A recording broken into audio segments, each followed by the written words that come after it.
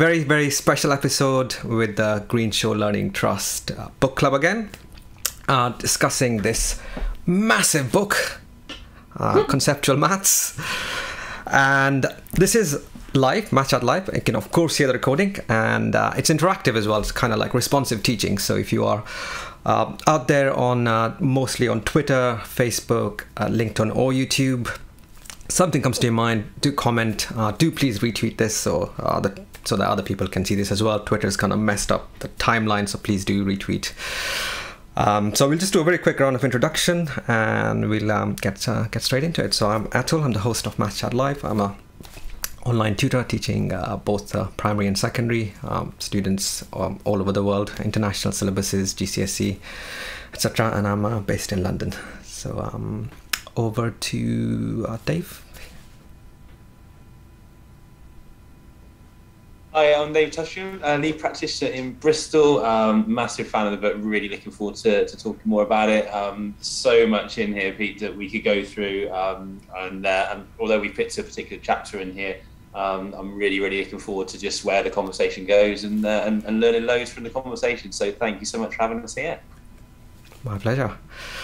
And your debut, Lisa? Hi everyone, I'm Lisa. I currently work for the Inspiration Trust as their primary maths lead, so I oversee the maths in all of the 6 primary schools in the trust. And yeah, I'm really excited to put a primary spin on conceptual maths. Great. And your debut as well, Carleen? Hi, I'm Carleen Masson. I work for Anthem Trust, and I oversee the 5 secondary schools maths departments that we have within there. I've worked with Pete a couple of times over the last couple of years, so really looking forward to delving into this book. And your debut as well, Amy? Hi, I'm Amy. I'm the regional lead practitioner for the West Midlands of Ormiston Academies Trust. So we currently have 43 schools within our trust, and there's around 9 in the West Midlands that I work closely with. Great. And of course, Pete. Yeah, I'm Pete Mattock. I don't do trust things. I just stay in one school as an assistant principal now. But of course, the reason I am here, Atul, I'll just show it again, is because I am the author of Conceptual Maths, and I'm really looking forward to hearing about what others have taken away from it and having read it, or having at least read part of it, because I don't know if anybody's only been out a month, and I don't know if that's long enough for anybody to read the whole thing, to be fair. And yeah, so and you know, discussing aspects of the things that I've written and why I wrote them and why I think they're important. So yeah, that's me. I'll just add that that's a follow-up. Visible Maths was your previous book as well, so they're like the two big albums, as we would say in the world of music. And finally over to host Rhiannon. Hi, I'm Rhiannon Rainbow. So I am School Improvement Lead for the Greenshaw Learning Trust, 14 secondary schools, and I'm starting to do some work working with our colleagues in primary as well, which is brilliant. And it just reminds me of how much I need to learn, even though that's what I trained in. It is a number of years ago since I trained in that, and things do move on really quite quickly. So I'm hugely grateful to everybody for their time today, and to Pete as well, because Dave and I, co-founders of the GLT Book Club, and we're connecting with people here that we've met on Twitter and all sorts of other things that we've done. It's been absolutely brilliant community to have been a part of, which I only really joined in the last couple of years. So do get involved, do tune in, do ask questions. It's brilliant. And I'm also going to have a nod to Karen Hancock, so she is live sketchnoting this session for us as well, so that can be shared afterwards. I know how popular those are as the one pages with an overview of the discussions. And I am going to start with a little bit more as well, and I'm going to link back. So I'm going to link back to almost 2 years ago. So 2 years ago, on the 26th of January 2021, was our 3rd book club session, which was held with Pete Mattock as our guest on You're not his telling book, this story again, are you? on his book Visible Maths. And I just thought the timing of it, I had to nod back to it, because it would never have begun if it wasn't for Pete on Twitter saying, can I come and join one of your book club sessions? And now this is our 62nd session that will be shared. We've done a couple now with Atul, which is brilliant to be able to bring that angle into it as well, and keep things moving and be introduced to new people also. So thank you ever so much, everybody, for this evening. And I just think, looking through the pie charts chapter, I know that's the one we're focusing on. I know a few people were grateful to have a focus and not to have to do the whole thing, because it is hugely detailed, and it's absolutely brilliant that it is. And I will hand over to Dave, because Dave's going to include the why behind why we included this, which goes without saying. How could we not? It's Pete's next book. And also, I am frustrated reading this, because I'm like, I wish it had been laid out in this way for me 10 years ago, 5 years ago, because I'm reading it through and I'm like, that makes so much sense. That's a really good example. That explanation there's brilliant. As in, it's just such a nice, friendly read as well. It's not intimidating. I'm not having to really wade through lots of really complicated ways of saying something. It's something I can lift up and go, how am I going to look at pie charts? I can do it that way, rather than the way I was taught it or the way I'm trying to make it work. So yes, I am quite new to all of this visible maths side of it. And I'm just hugely grateful, and I cannot wait to hear everybody else's discussions. So there you go. Thank you so much, all of you who said yes to coming and joining us this evening. And Dave, over to you for your bit now. Thank you very much, Ree, and thanks, Pete, again for taking the time to join us tonight. And Atul, thanks for hosting this this chat, because we get so much out of them every single time, thinking about how we're going to take what we read and put it into the classrooms. That's what we're all about. And Pete, what a brilliant second album it is. As we're talking about that second book, it just really encapsulates everything that I want to know as a maths teacher when I go into my classroom, how I'm going to communicate the ideas, the concepts, and in the most efficient way that's going to help those students to really understand what's going on. So not just this process, but which I sometimes succumb to, teach them a process and this is how you do it, but really understanding why things are working and happening in the classroom. So I describe this book to people as one of those books that you want just sitting around in your maths office. And it's confession time. I haven't read it cover to cover, page by page, because it is just so huge. It's like 500-600 pages of absolute joy and just so many nuggets to take away. But every time I'm working with maybe an ECT or maybe it's a more experienced member of staff that's come in to say, how would you best, then the first thing I do is hesitate, I stutter, and then I go, let me go and get a book. And then I'll have a little look through with them, and then we find what it is we're trying to get to and how best to explain it. And we will walk away each and every time going, that makes so much more sense now. And that's what the book is for me. It's just, it's sense making with lots of the lessons that I teach and that we teach. If we're not sure what to do, we've got someone we can go. And I know you alluded to it, but it's almost like I can hear Pete's voice through the book. It's like he's just warmly coaching you through how you're going to teach all of these topics. And to have that just by your side, it's that scaffold, it's that security blanket, it's that piece of knowledge that maybe you don't have, or maybe you did have but you've forgotten, that you can just go back and remind yourself of why these particular techniques work. So much to talk about. The reason why pie charts, basically, when talking to other staff, it's one of those topics which I think sometimes gets neglected a little bit. I've been working on my year 11s this year, and we've been talking about the topics that we're particularly strong at, and we do a lot of number work, and we do a lot of work with solving equations and finding missing angles, but quite often it comes to topics like transformations, like pie charts, where maybe it's the sort of the logistics of teaching pie charts. Maybe it's my own confidence in how I'm going to explain something, but it's one of those where I feel like I have more gaps. And when I talk to other maths teachers, it's one of those topics where I think that a conversation around sort of the best approaches, I think, would be really supportive. So that's why I thought that'd be a good place to start, or to talk at some point. But of course, the conversation will go where it goes. And Pete, I know you used to talk last beforehand about, are there any particular questions? Well, I guess there's one repetitive question is, so how would you do that, Pete? Or what would your ideas be? And that's what we're here for, is to talk about our ideas, how it goes into practice, and then And then what do you do? What are your thoughts? And there's just so much here to talk about. So Pete, thank you for writing it. Thanks for talking with us. And yeah, I'm really excited to get going. So I didn't know if there's you wanted to sort of introduce your thoughts behind sort of where the book started from, building on your last book and through. But Pete, thank you so much. I'll hand over to you. Yeah, no worries. You're both far too kind. But yes, thank you. No, I mean, it was like you said, Dave, you know, over the last, 17, 18, coming up 2 years, there's an awful lot of stuff that just didn't make sense for so long of it. And I've been in a very privileged position where I've been able to, you know, talk regularly with some people that are far wiser than me. You know, we were talking before the show started about Anne Watson, obviously Mark McCourt, Pete Griffin over at the NCTM, or used to be over at the NCTM as well.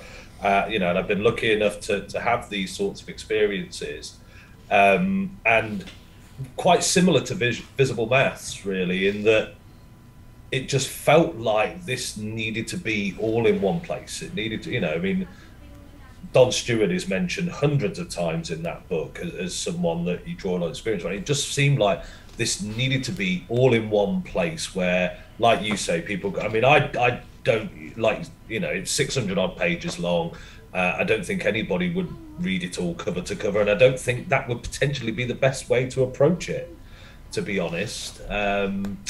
But it's there as that sort of guide to say, you know, let's look at this bit and see where it goes. But I think the one thing I will add to that is one of the strongest things, and it's something that, you know, in the last few years I've come really to brought to the fore for myself in my practice, is about that idea of coherence. And I've been writing about it again recently.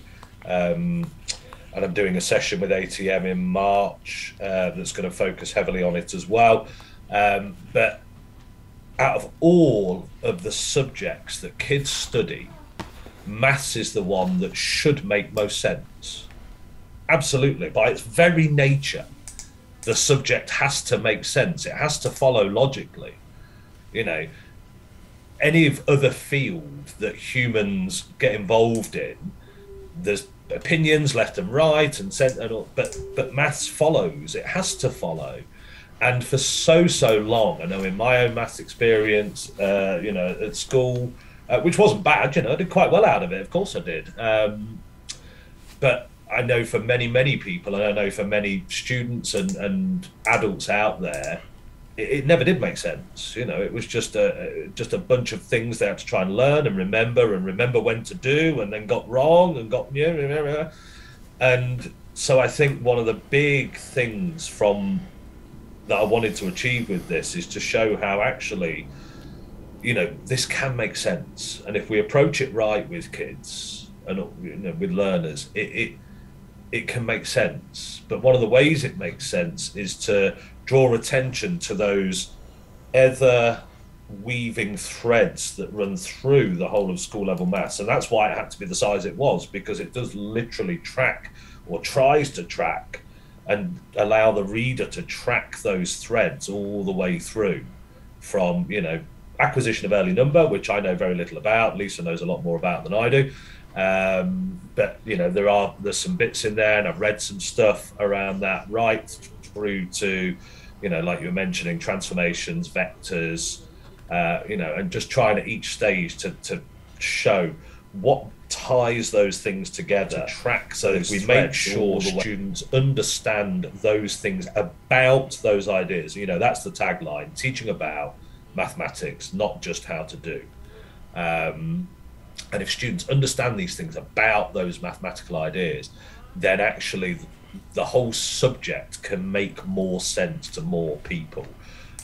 You know, and I think that's got to be where we go as a subject, and how we improve. You know, I've always said that the fact that only 1 in 5 students reach 16 and can't even get halfway through a higher tier GCSE maths paper is shambolic. And, you know, I hold my hands up and say I'm no better than at this point. but I'm trying to be. And I think this is one of the ways that we do get there. But it needs, you know, I mean, no one person is responsible for a student's learning journey. I pick them up, even if I pick them up in year 7, I'm only responsible for half of it at best, and that's assuming I take them all the way through. In reality, I'm responsible for maybe a year or 2 of it, and it needs that coherence of ideas through the subject, but it needs teachers to be coherent with the way they're working so that we can all follow on from each other. And I think if this book allows more teachers to sort of do that and to think about that, you know, where has this come from, where is it going, how can I set it up so that that students have got chance to make sense of this idea in a way that is actually going to be germane to how they will make sense of related ideas or different stimulus where they encounter the same idea. And we're going to talk about that in pie charts as well, I think. Then that's what it's for. And if it helps do that, then great. And if it doesn't help that, well, then, you know, I wrote 600 pages for very little, but never mind.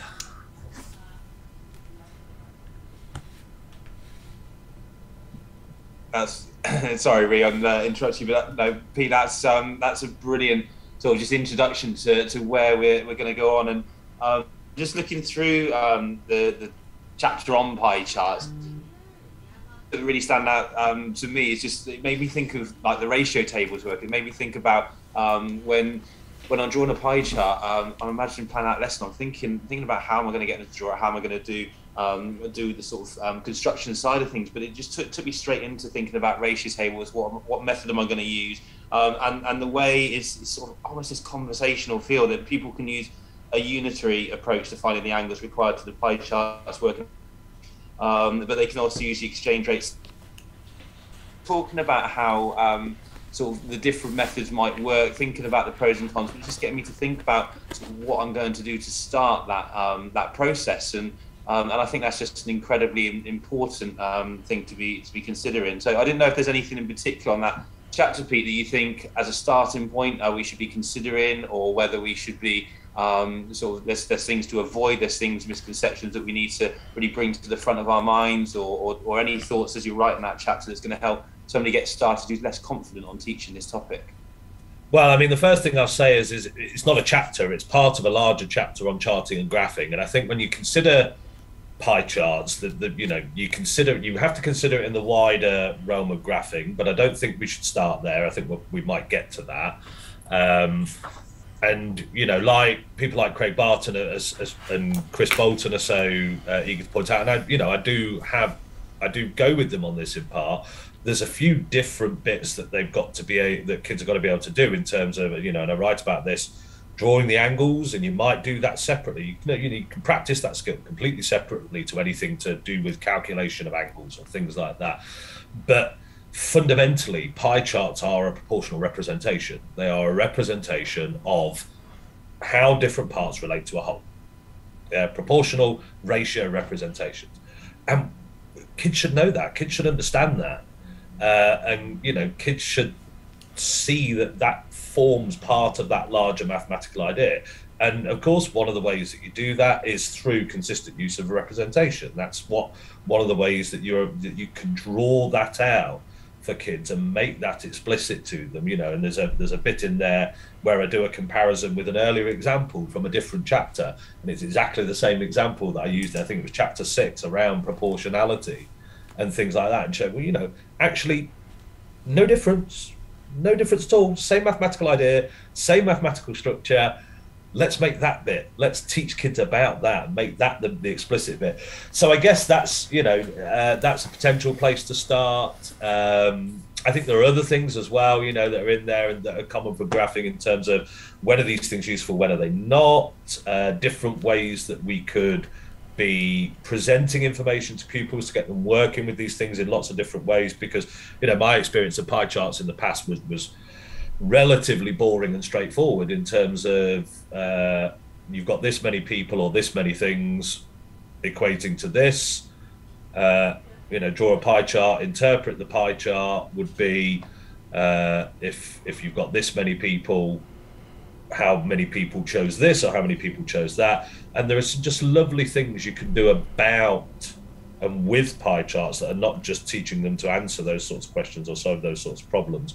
So I don't know if this is an opportunity to sort of bring others into the conversation, because we've monopolized it for a little bit, and sort of get their thoughts and feelings about that. But I think that's possibly where we start. Yeah. Sorry. Well, sorry, Ethel, you go. Oh, no, you go, Abby. Yeah, go for it.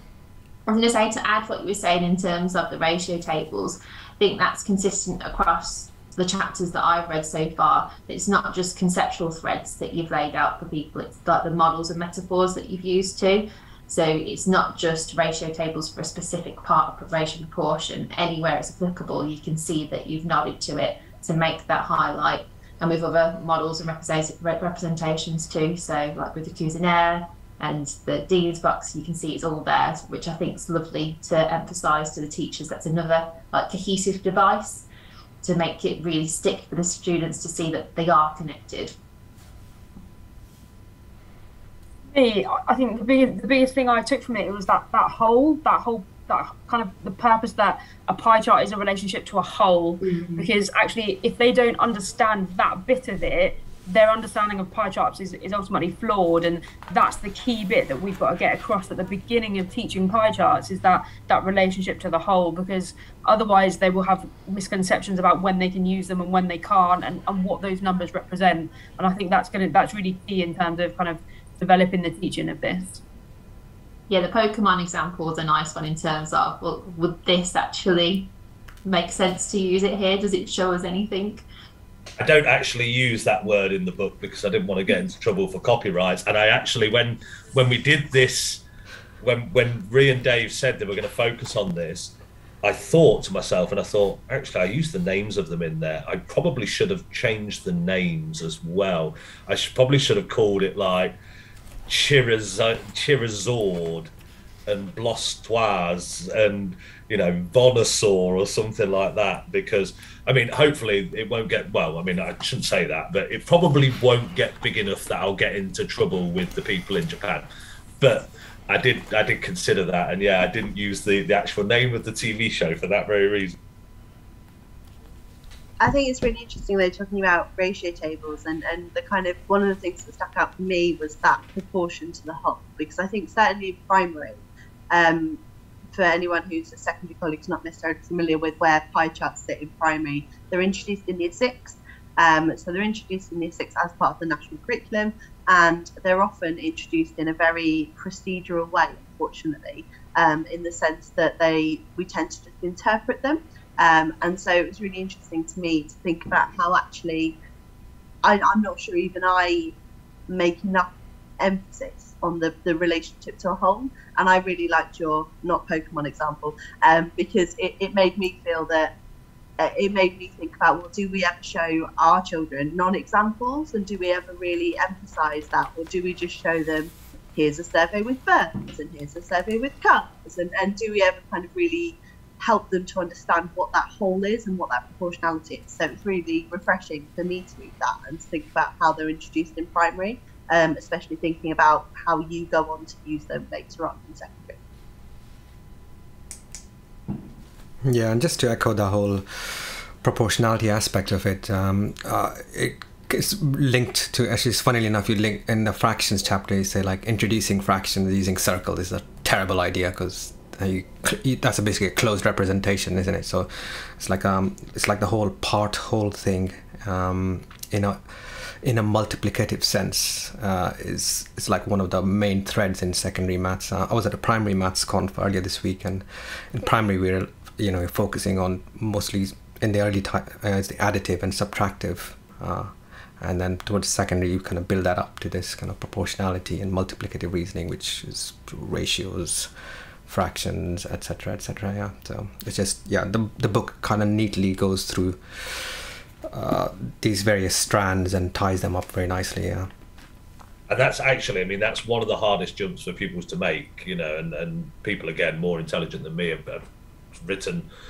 huge amounts around this, government projects, ICAMs, things like that.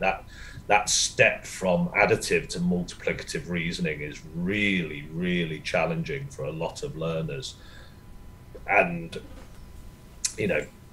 finding places to do that, and showing students that actually in these places, actually it's the same thing. I was just looking again at sort of some of the examples that that I give for different ways that you could get kids working in a multiplicative way with pie charts. The frequency of each rating, the angle used for the frequency of 5 stars is 210. How many of the 120 people? 56 people represented by an angle of 210. 56 people represented by an angle of 210, but the 4-star was 120. How many people said that? But actually, I'm then considering all of the different ways that I've laid out in the chapter 6 around ratio, and actually you could pull any of those sorts of approaches, any of those question types into in chapter 6 there are things like, if these two sections are this, then what's this section? And if the difference between these two sections, and actually you can bring any of that into pie chart and show kids actually exactly the same question types, exactly the same question structures, just different context, different numbers, because ultimately it's the same mathematical idea. I agree, and it's the same. Of course I agree. It's the same mathematical idea, but I see that when somebody else points it out to me, because as much as how I learned maths, I couldn't have done it too badly, because I'm still loving the subject with what I do today, but I also still have a lot of baggage from that, in the sense that was my experience of it. So it isn't, with some things, it isn't until somebody lays it out in such a clear way as you have done, that I'm like, oh, it does link to this. Oh, I hadn't realized that, because for some things I still have them in these separate filing cabinet drawers. They're not interlinked in the same way. I don't have it in a coherent structure or pathway myself yet. I'm still developing that, and I'm more than happy to say that that's the position I'm in. So I'm hugely grateful to others that have taken the time and woven these strands together to help to support the rest of us, or people like me, because it's just hugely helpful, and using a language that doesn't make me feel daft for not knowing it. Because I also think that with this, I am so used to, having taught for 20 years, I'm so used to this is how I've done it. And it's all too easy to forget what the whole journey needs to be for novices. That I've done it this way, this is how I'm going to do pie charts today, and then this is how I'm going to do something else tomorrow. Whereas actually what you've shown here, and I know it's throughout the book, and we linking back to that all the time to keep the session coherent, is you're just dripping in every now and then and dotting in all of the other links that there are. Like if I go back to the teacher tap poll the other day about what aspects of maths would teachers more like to drop, or would people like to drop from their subject, a number of people might have put loci and constructions. And then I saw that on your tweets you were drawing out a few of these and actually saying, well no, this has a place, this is really important. And actually it does, because you mention in pie charts that actually going back to those skills that they need in loci and constructions, with being able to draw that pie chart and remembering that that's part of constructions at the same time, being able to do an angle, not just from a horizontal line that they score, that they need to do an angle from, but an angle from another angle within a pie chart as well. And so many assumptions are made, even when I think I have more of an idea of what it is like for a novice. I'm still not as coherent as a number of other people are out there. So those were the other things that I wanted to develop on or bring to the table for this as well, because without somebody pointing it out, I'm not going to pick it up myself, because it's complicated. Yeah, and I think going back to the start, it was something, actually, I think it was a session I was doing not long after Visible Maths, but I was talking about how the representations, because again, they help with that coherence, as we've discussed. And it may have even been in an ATM session, again, that I was doing at the time. And somebody at the end asked me, well, this is all great, but where do you get the time to actually sit down and do this thinking that I'd done with Visible Maths? And that, because although all of that stuff was out there, there are things I remember that, there are things that I'd sort of independently rediscovered almost. I hadn't read. I remember in absolute excitement running into another one of my teachers in my department's classroom when I figured out how you could use double-sided counters to model subtraction of a negative number. And then when I started looking into writing the book, it was probably a couple of years later, maybe 3 or 4 years later, I realized, oh no, actually that was a thing. And actually, if I'd just read a bit more, had time to read a bit more, I would have seen that other people had done that. But the sort of comment stuck with me around, well, when do you get this time to do this thinking and to pull all this together? And I guess I've just been lucky enough. I was the one lucky enough that, I found the time and I made the time and, pulled it all together. Not so I could do people's thinking for them, because that's never a good idea, but that I could prompt people hopefully to think in the right places and think about some things that are probably important to think about. And so, if it helps with that and helps teachers to sort of have a reference to sort of prompt their thinking and start their thinking, then great. I think that's really powerful, because as I know, as a head of department, and when I was a head of department, having that department meeting time, rather than it being admin focused, using that time to really delve into how you teach something. And this book is going to be fantastic for that, just taking little snippets and creating that discussion, because you can do, I say, 2 or 3 pages, which is just a section, and really use your department meeting time to look in depth and talk about it and look at examples and, those misconceptions and how you can tackle that kind of conceptual teaching of it, just to really kind of build that in. And it's going to be so powerful for heads of department and for teachers to have that rich conversation, and as a starting point to kind of lead into that, it's going to be great for kind of all those people who do that. Absolutely, because it scaffolds that conversation and gets it going. And it also means it depersonalizes the conversation from people sharing what they're doing at the moment. They're looking at something external, something somebody has put together, really well informed, and they're discussing that. And our teaching is very personal to what we do. So when we're talking about different approaches, I don't say it's hard not to get defensive, because that's what you do, and you worry that somebody's putting a value judgment on it. So using an external source as that prompt without having to do all of the research to be able to pull something together, and know that you can keep dipping back into that same one, and in a really gentle way links it all together for you. That's an absolute cracking idea, Carleen. And when I saw it, I was like thinking in my head, I'd link this page to a scheme of work and this page. So if somebody wanted to know more, as you said, Pete, it doesn't give them all the answers, but it prompts their thinking. And so instead of being, it helps in the short term, but also more powerfully helps to develop us as teachers in the longer term at the same time for our own connectivity. Sorry, Dave, I'll be quiet now. You want to talk? Oh no, I'm going to come in first, Dave. Sorry. Just to say, get what you're saying, Ree. Teachers absolutely should share their own practice and share 100% what they are doing in the classroom.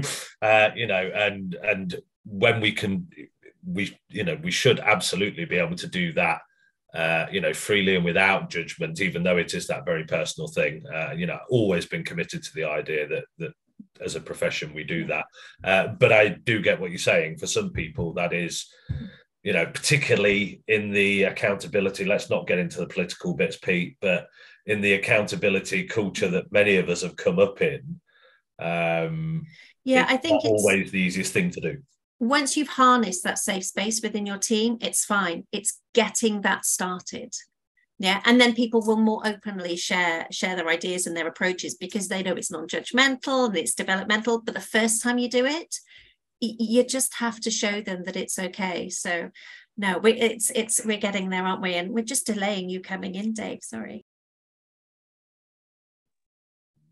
Oh, that's brilliant. And for me, it's just made me think a little bit about some of the links that you are making between these topics. And beforehand, I'd be teaching these lessons quite isolated, as we talked before, and that's the experience. That's becoming more expert at it, and maybe not having either the time or the expertise to be able to spot those links independently. Having this here just really helps this book to be able to see where those topics link together. As I talked about with the pie charts, I see the ratio table straight away. But there's other little links which have been talked about since, where I'm thinking, oh yeah, no, I get how these topics are linking now, and I can start to think more about the multiplicative reasoning in other topics too, and I can start to almost teach that sort of same concept, but with a different vehicle. You described it as pie charts as a place to do this, and it's just made it a lot less daunting to go in and teach this isolated topic where I feel a little bit less confident. I now feel like I'm teaching multiplicative reasoning again. I'm teaching some low-code construction again, but I'm teaching it with this new vehicle, which is just going to make it more interesting for my students. And all of a sudden, it's flipped it on its head how I see that pie chart lesson. I'm much more confident in the delivery, and that's why this book for me is just so important. Yeah, I think that's a really interesting point, actually, Dave. And Mark McCourt, who I mentioned earlier, said something around this in terms of one of the aspects from NCTM and other places from the Far East, where a lot of the really good ideas have come from recently, is around variation. And they talk about variation in terms of procedural variation and then conceptual variation. And one of the points that Mark's made is that actually that name, conceptual variation, is probably not the best name for it, because actually the concept doesn't vary. What vary, and he sort of suggested the idea of perceptual variation, because what varies is our perception of the concept, the lens through which we see it, the example set, the different concepts that are coming together, in this case, like you say, constructions with proportional reasoning. But the concept itself is the concept. The idea is the idea at the end of the day. And it's a point I make a lot when I talk. I know we're not talking about pie charts now, but it's a point I make a lot when I talk about things like addition of fractions as an example. And it's probably an example that many of you heard before, because I've been in rooms where I've had conversations like this with most of you. But things like, kids find really tricky stuff like adding two fractions together, because they add the numerators, add denominators. But the reason they do that, big reason they do that, is because they don't have a well-developed concept of either fraction or addition. And actually, if you support them to develop a well-developed concept of both fraction and addition, then actually the addition of fractions isn't surprising at all. It has to be like that, which again brings me back to what I was talking about earlier in terms of maths has to follow logically. The idea of addition hasn't changed at all. It's just now being applied to these things called fractions instead. But if my idea of addition is not well formed, because I haven't been exposed to these different ways of thinking about addition, these different models and metaphors, as Amy mentioned earlier, well, then that is where I'm going to have difficulty. And, visible maths did that a little bit more than conceptual maths, but there's still plenty in there around conceptual maths about what should those models and metaphors actually look like so that kids get the complete experience of this. But it ties in with, get the complete experience of this concept, and when do they need it? What do they need it for? That's probably where conceptual maths is trying to do that work, is sort of, they need to have this concept here, because otherwise when they come to this, or they need to have this part of the concept here, because by the time they come to this, it's there. But the concept itself, like you said, Dave, doesn't change. It's multiplicative reasoning, and it's construction, and those things are what they are and forever will be. Oh, thank you. Lisa, come and join us. So I suppose I'm not sure I have an answer, and I'm not even sure this is a question, but I'm just thinking about we've talked about so far about how this kind of idea of coherence, and how, Dave was saying actually it's made him kind of really rethink about how pie charts are linked to this and linked to this, and how there's a lot of proportionality and it's kind of linked to the multiplicative reasoning and stuff. So I wondered whether the book is actually kind of suggesting in some way that the way in which we perhaps teach needs to also be turned on its head a little bit, in the sense that I don't know, Pete, and I'm sorry if I'm kind of twisting what you've written, but whether it is more about actually recognizing perhaps there isn't a place to have like a unit or a segment of lessons that are just on pie charts. And in fact, we need to think about whether we bring that representation of proportionality into earlier or later units or segments where we look at proportionality and look at those different things, or whether actually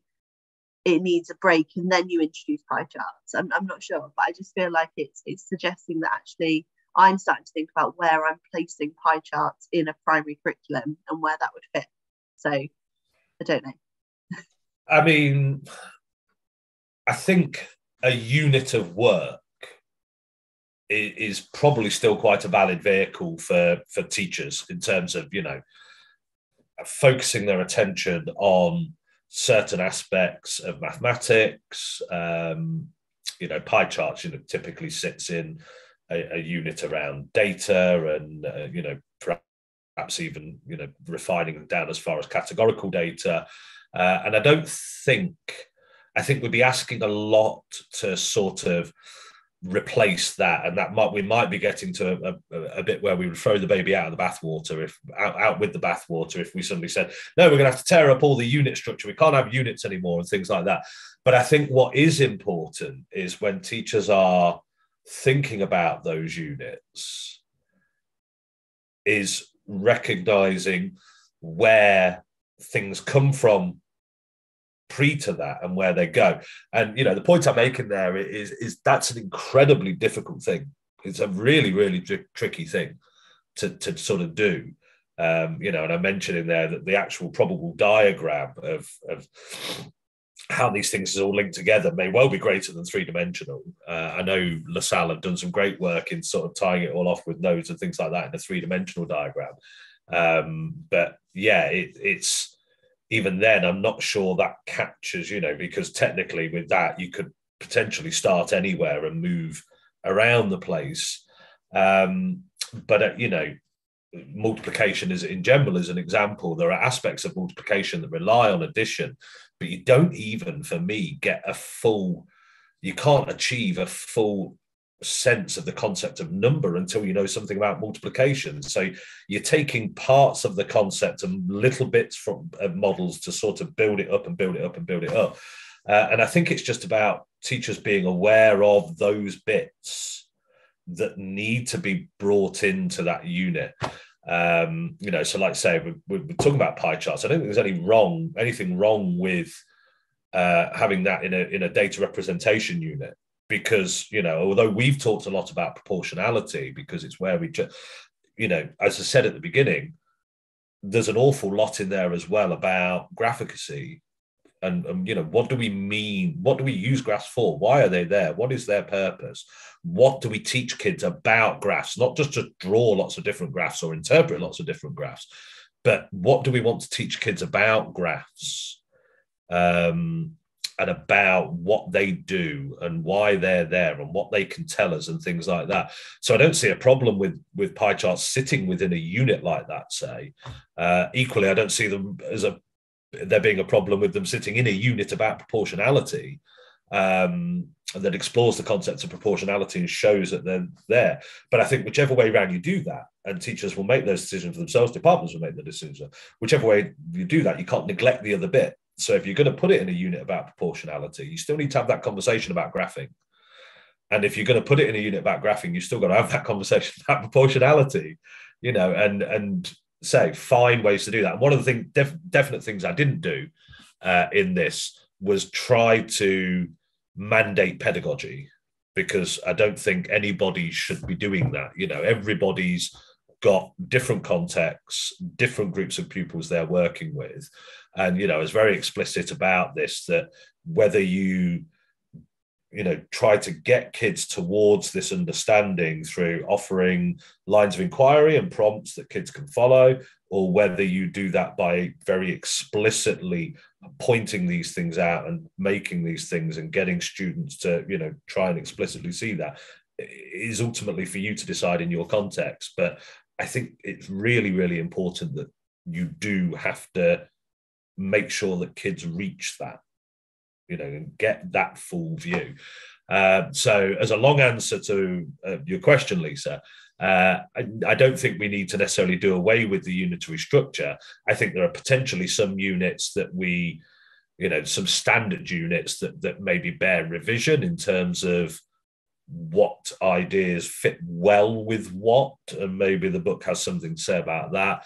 But I think what it really is there to say is, wherever you teach this and whatever you teach this, provided these ideas have been explored before, and that's what, the prerequisites at the start of every chapter and section are about, provided these ideas have been explored before, then there's a conversation to be had here about this.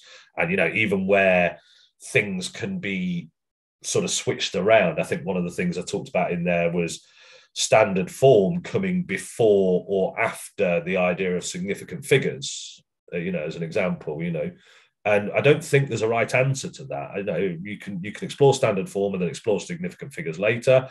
You can explore significant figures and then explore standard form later.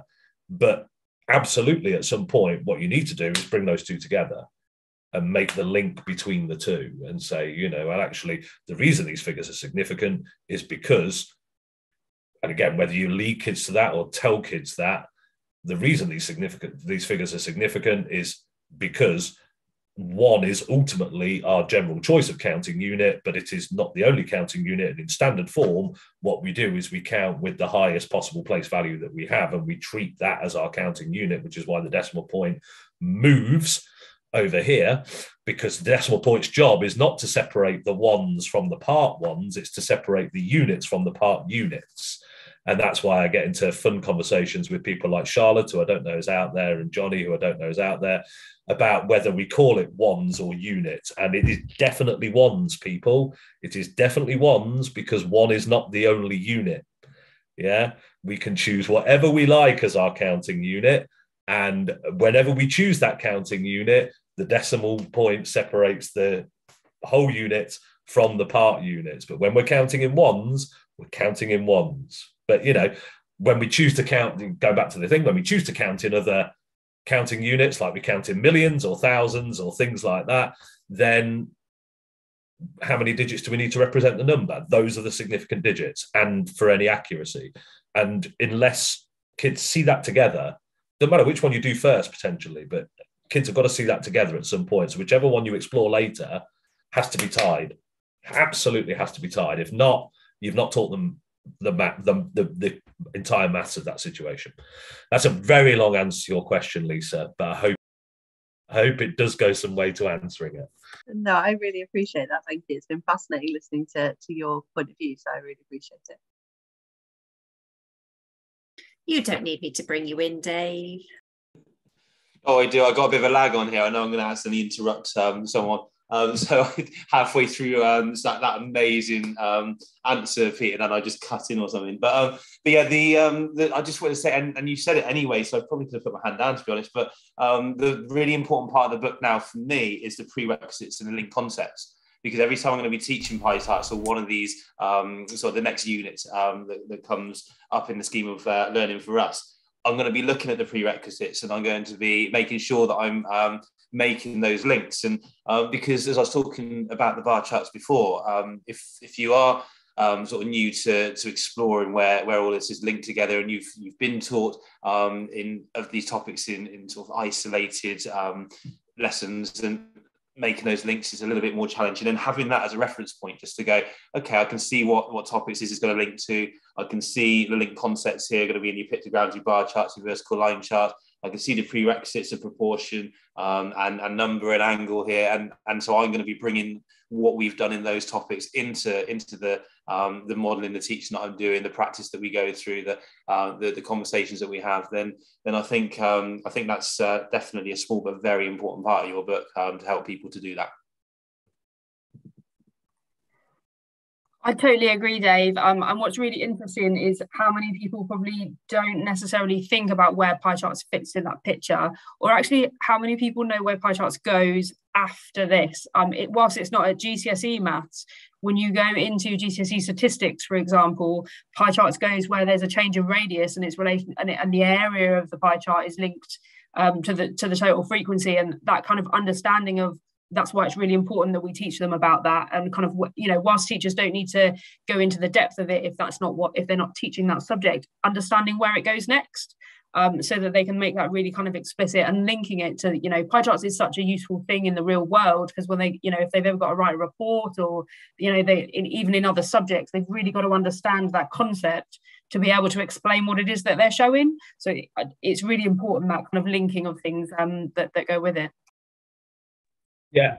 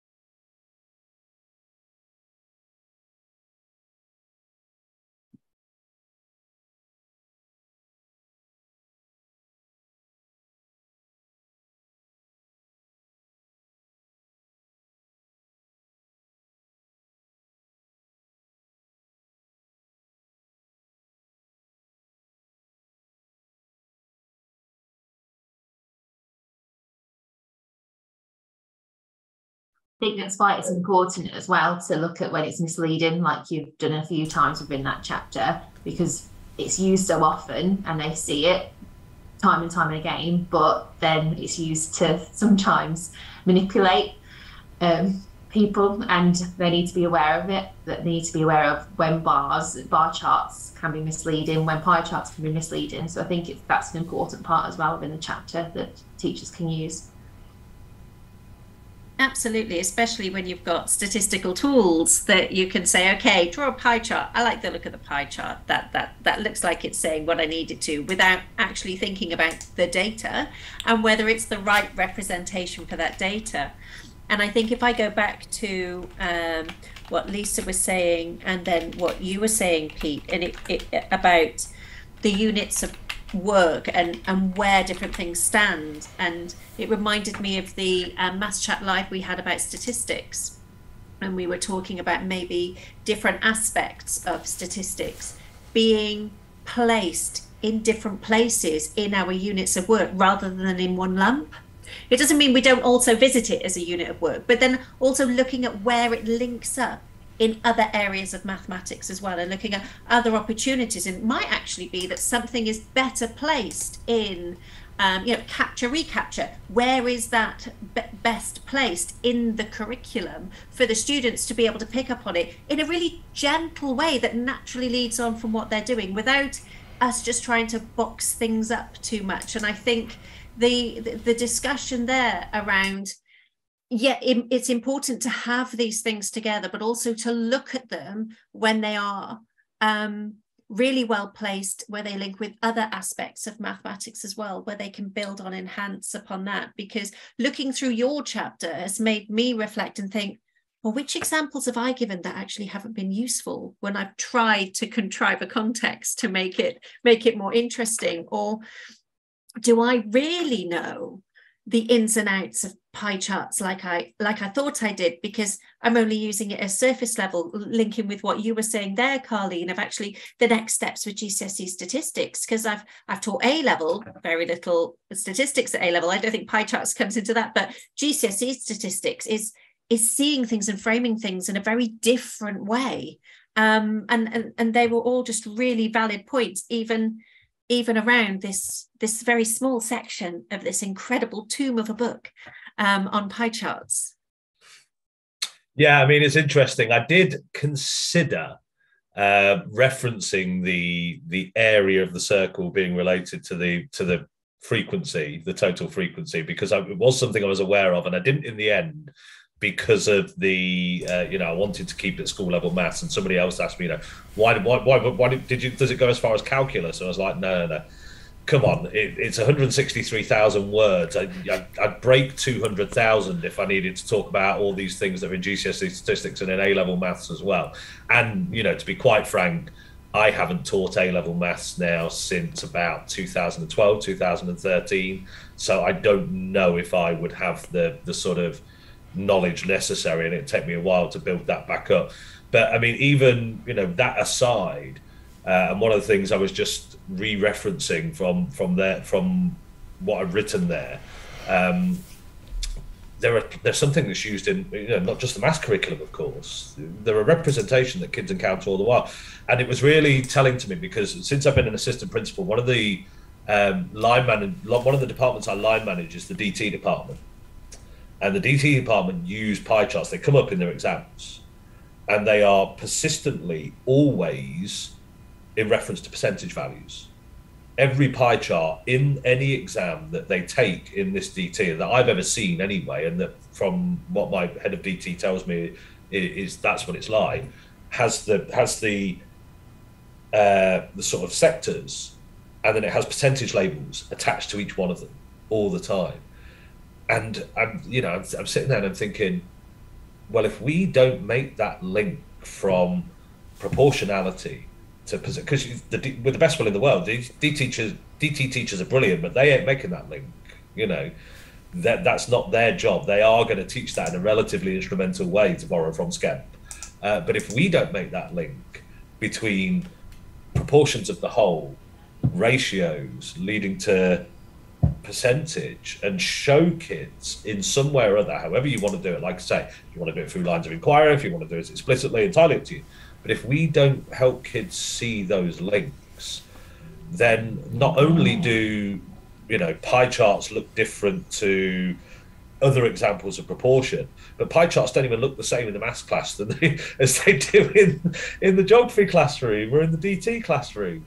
And I mean that's how are kids supposed to cope with that? I can't imagine how kids would ever cope with that. And this is why so many kids ultimately don't cope with that and don't do well in one or both subjects. And you're right, I think they pay attention to the surface level structure of it. So if they see percentages in one subject, they think, oh, it's a completely different topic, because in maths that wasn't the case. So it's interesting knowing that. I didn't know it was predominantly like percentages focused. That's really interesting. I mean, that feels a little bit like welcome to primary teaching, and I think we're starting to think about that as a trust. We're starting to think about actually, particularly with graphs. So I think less pie charts in primary, but certainly things like bar and line graphs and other statistical representations. We're starting to think about how they're used in science or in geography or history, because actually the way our curriculum within the trust has been designed, I've written the maths curriculum, but I've done it without actually communicating with people who are at the science or the geography or the history. And actually we're finding the same thing as Pete's just mentioned. Actually we're finding that line graphical representations look very different, and even though we as teachers teach those same subjects, we often approach them quite differently, and I don't think we necessarily make those connections. So I think that's quite interesting to think about how in secondary, how they are approaching that, and whether, I don't know how departments work particularly, but whether there's scope to make sure those communications happen, because I suppose coherence has to happen across the subjects as well as just within the maths of our subject. Yeah, that's definitely one of the trickier things to get right, though, unfortunately, because that is very, very time intensive. Not just to sit down with your team and do this, down. It's one of the ever-pervading issues, isn't it, of curriculum structure and things like that. But again, I just to reinforce my same message over and over again, because I am just a one-trick pony ultimately, and I have this message that I just keep giving over and over again. You just mentioned bar charts, bar models, representation of number. I mean, it is all it is. It's a representation of the numbers with a scale so you can see them. It ain't nothing else. It's not special. It's just one of these. It just builds from before, and we just need kids to see. I would hate to. And I going back a number of years early in my career, where bar charts were this thing, and it was this special representation that we used only ever with statistical data. No. It's just actually, a block that represents the number at the end of the day, and a scale that represents it. And I think, the more that message goes to math teachers, and then hopefully maybe widely. I mean, I can't see many science teachers or DT teachers or geography teachers reading this, but they'll be put off by the cover for a start. But the more that message goes it can only be a benefit as far as I can see. I can't see how it can be anything other than a benefit. Well, I think what you summed up there, Pete, is that that's our experience, or many of us at school, is to learn them as separate things and these magical new topics that can only be used in particular scenarios.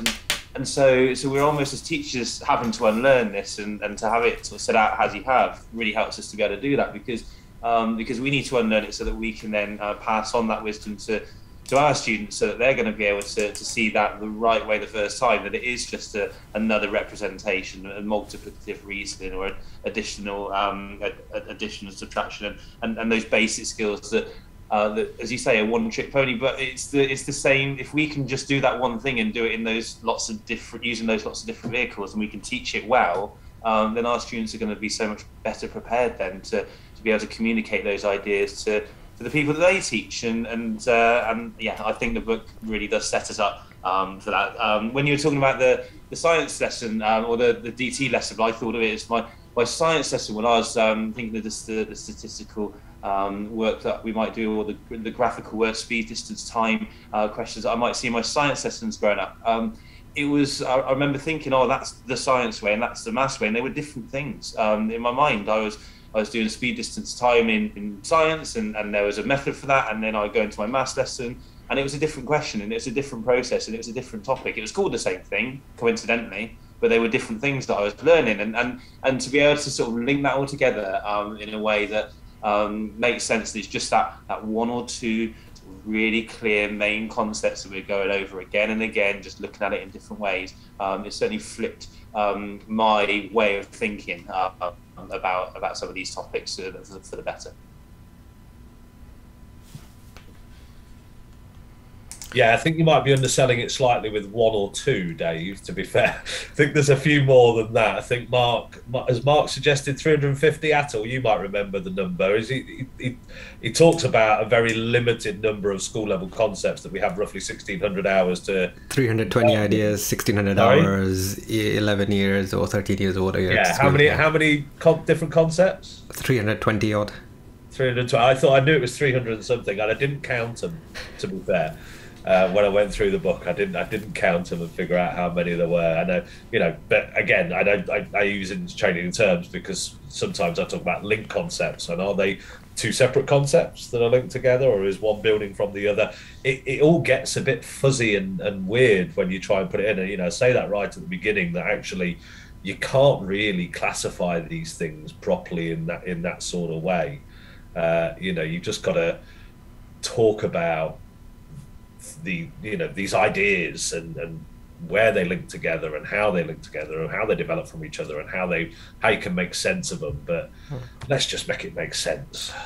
I mean, it's a whole lifetime of learning, really. It's for us, it's like you understand addition, then you understand multiplication, then you understand multiplication of numbers, negative numbers, maybe later on, and algebraic multiplication, vectors, matrices, functions. Then you go back and think, oh, multiplying two numbers, adding two numbers. It's kind of, the more you understand at that level, the more it helps you understanding at the basic level, and vice versa. And you keep learning. It's a never-ending thing. Every time you have more clarity.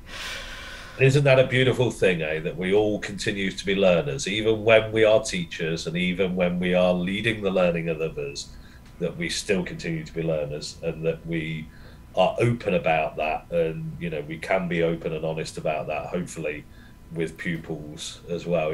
Dave, I needed to show you this about pie charts now because I've just read it in this book and I hadn't shown you it before, and you need to hear about it now. And that I'd love that. I think all classrooms should be like that.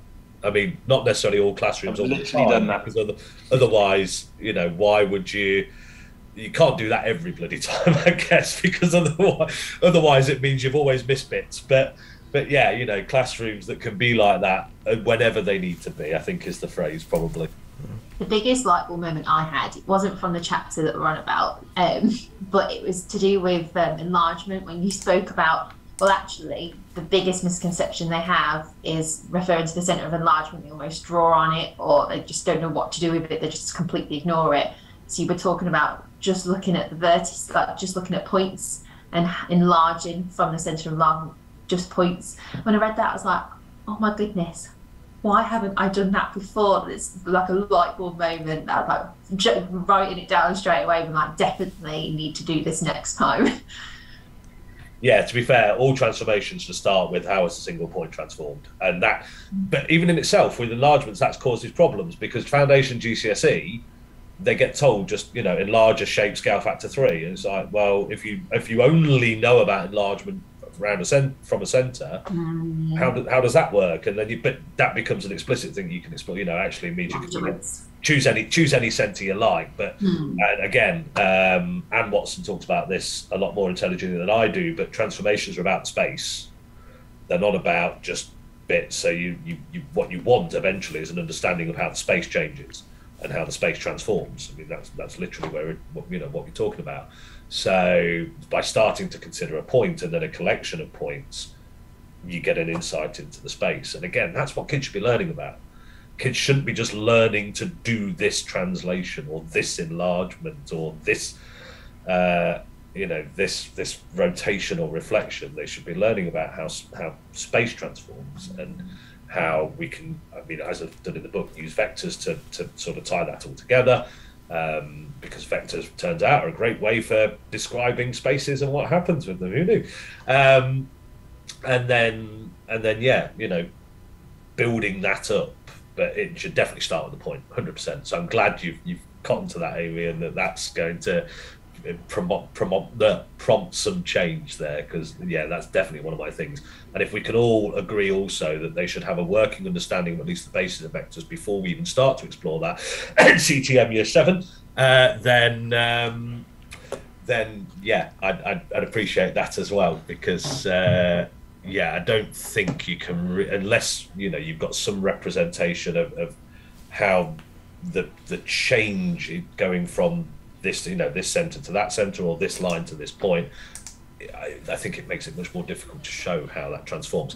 We're getting away from the pie charts, but of course that was fine. We said no. We said that at the beginning. The discussion goes where it goes. It does, absolutely fine. Honestly, people have heard me talk about this at MathsConf before with LaSalle Ed and the use of vectors for transformations. I did a whole session on it. And it is one of my absolutely favourite things in that book. It is one of my absolutely favourite ideas because, there are a lot in the past, maths teachers have been accused a lot of teaching lots of separate things and this just being a memory game at the end of the day. The kids who get grade A's and now grade 9s are the kids that have more powerful memories and they can remember more things than other kids. And transformations was I think one of the starkest examples of that, to the point where you have to use the right word and remember the right word. You get 1 mark in the exam for translation or reflection or rotation or enlargement, and you've got to remember to do this, you've got to remember to do this, you've got to remember to do this, you've got, if it's describing an enlargement, you've got to remember to say the word enlargement, to say the scale factor, to say the centre. And when actually if we can tie it all together through this lens of vectors, for me, and talk about, well, if enlarge, right, well, what do we enlarge away from? How does that make sense for the space to move? What does that mean for the moving space? I absolutely love that chapter. It's one of my favourite chapters to write. So. Well, all I think is that I think there were a small group of us maybe that would have laughed out loud when watching Despicable Me and hearing Vector Perkins describe who he was in his orange jumpsuit. So that is still one of my favourite moments in a film. And see, you all know what I mean. But my family still think I'm weird. So on that. Sorry, Ree. Sorry, I'm going to come in. That's embedded in my Prezi, and actually. I have a Prezi that I use for vectors, and that is an embedded video in my Prezi. And every year I teach that, and I actually do the dance and the voice. I'm not going to do it on this chat. Before anybody suggests otherwise. It would definitely go viral if you did. Categorically not happening. But every year I do that, and every year I get kids begging for a repeat performance of it. You know, I will get kids in class coming in and saying, do the vector dance, do the vector dance, you know, taught the vet, and they absolutely love it. It's brilliant, absolutely brilliant. Sorry, Reed, to interrupt you, but before you moved on, that needed saying. That's all right. I just needed a moment to compose myself over that image. That's for the next Maths Conf, I think, Pete. You need to do a session on that one. So it is, and I know these conversations are brilliant, and I know we can be talking for a really, really long time about this because it is an incredible book, and it's one that I know is going to be very well thumbed by me for a very long period of time, and I suppose I'm going to kickstart the takeaways for this, really, to round it off, if that's okay. I think one of the things I've picked up from this evening and from everybody saying it, that it is okay to still be learning. It is okay to not be sure. It is okay, whatever stage you are, to pick up Pete's book, or a book like Pete's, of course.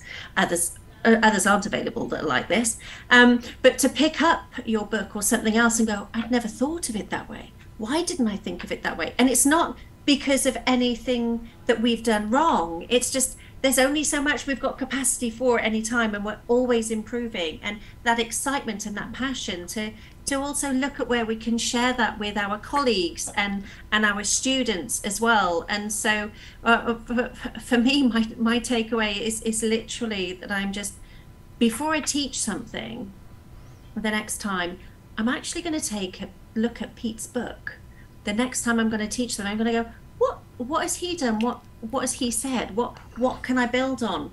The next time I have a conversation with a colleague and I'm working with somebody and we're talking about some subject knowledge aspect or something on a lesson or a way they've explained it, I think this is one of those books that I'm actually going to go and dip into and take a look at and see what the examples are like there as well. And it's genuine. I wish it wasn't so heavy, because it's going to be heavy to carry around in my bag, but that's easy because every one of my schools just going to have a copy. Get the Kindle. That's what I was going to say. Buy loads of them and leave them everywhere. Yeah, because I get the Kindle version. I like to write all over them though, Amy. But genuinely, my takeaway is I think for some things I'm going to have to put myself back into a learning position again, a novice position, and taking another look, taking a fresh set of eyes on things when I'm doing it, and reinforcing the things that I'm like, if Pete said that, it's okay. But also then looking at other things and realizing how that they can be linked together in a more coherent way. And so thank you ever so much for taking the time and also listening to my very uncoherent takeaway just there. So I don't mind whoever else wants to go. I don't usually go first with the takeaways.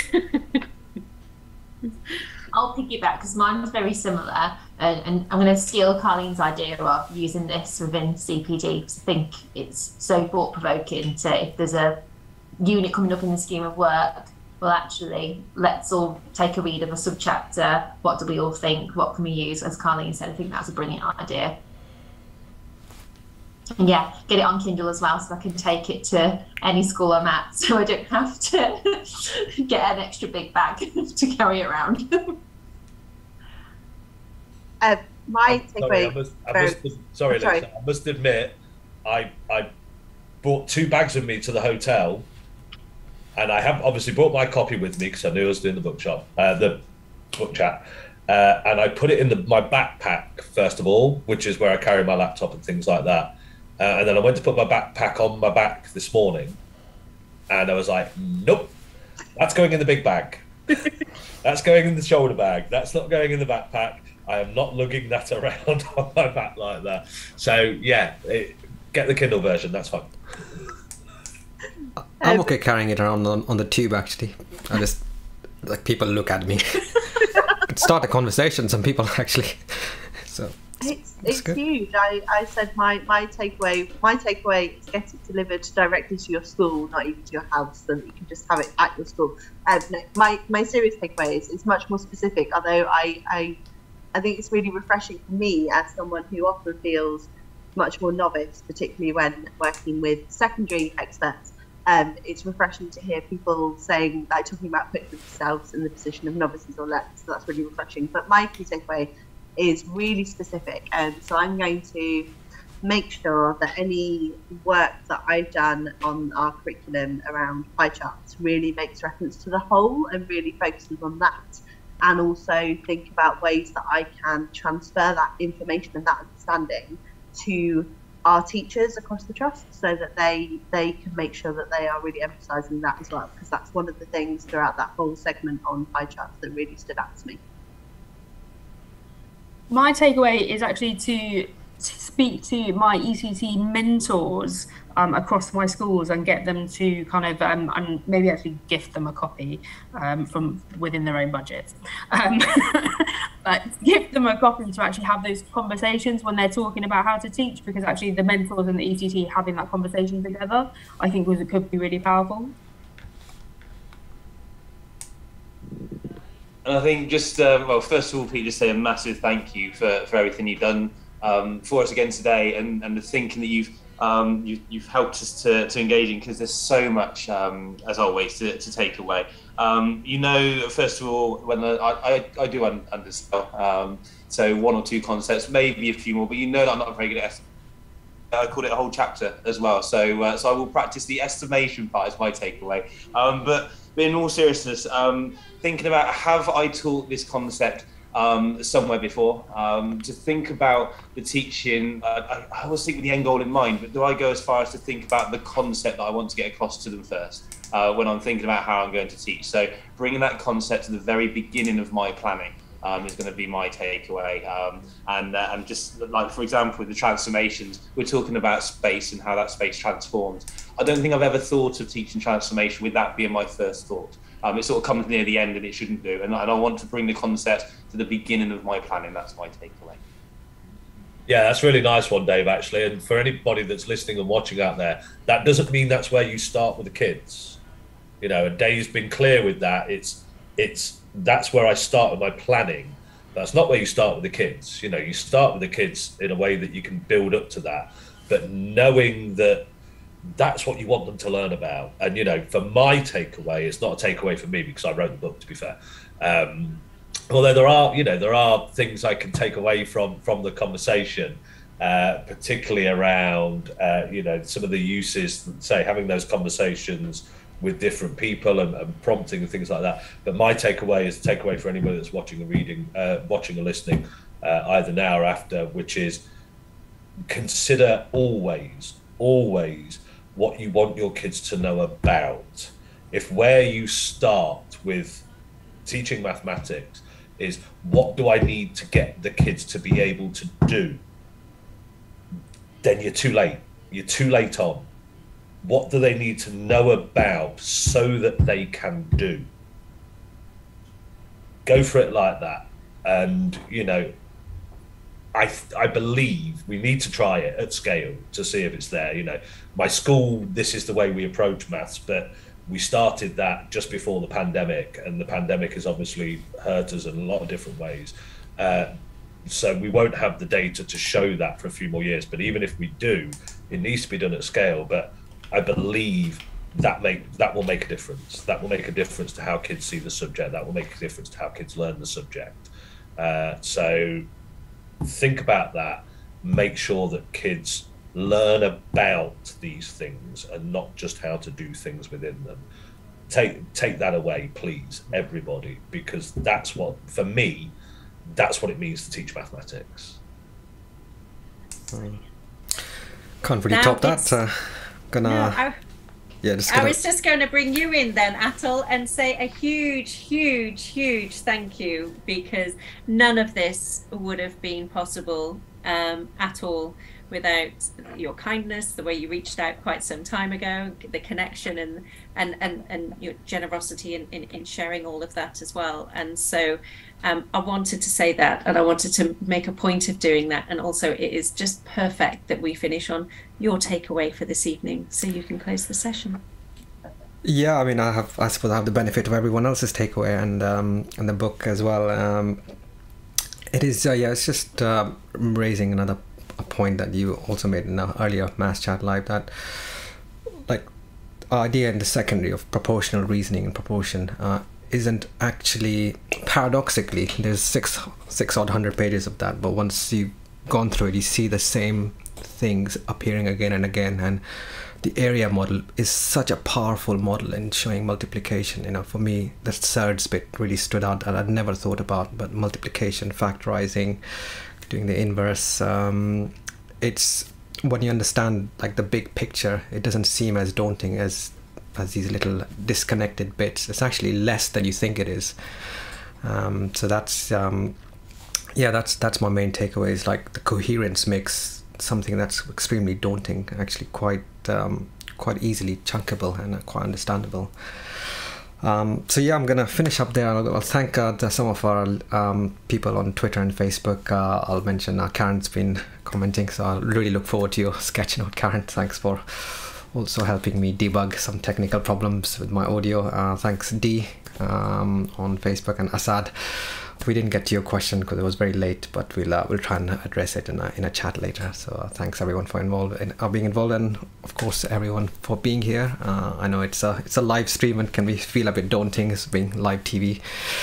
So thanks for giving your time, and thanks again, Pete, for this wonderful book.